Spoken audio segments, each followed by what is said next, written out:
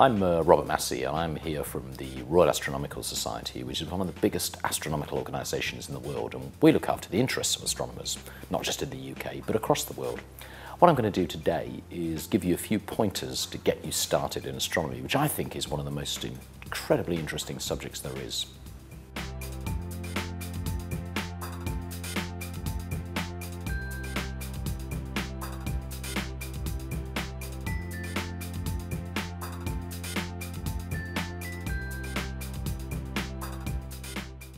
Jupiter is by far the biggest planet in the solar system. It's so big that you could fit 1,300 Earths inside it. It's a vast object.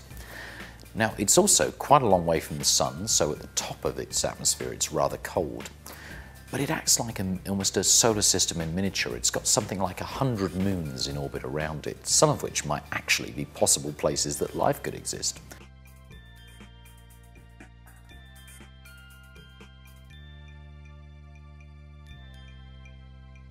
One of them, Europa, has a deep ocean of liquid water, and it's an intriguing world, and although we've sent probes there, we'd want to know a bit more about it.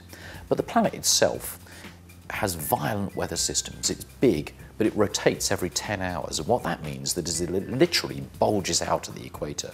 And if you have even a small telescope, you can see that for yourself. And that rotation then also generates some violent weather too.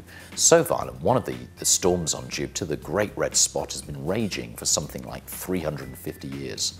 And on this planet, everything is big. You could drop several Earths into the Great Red Spot and still have space left over.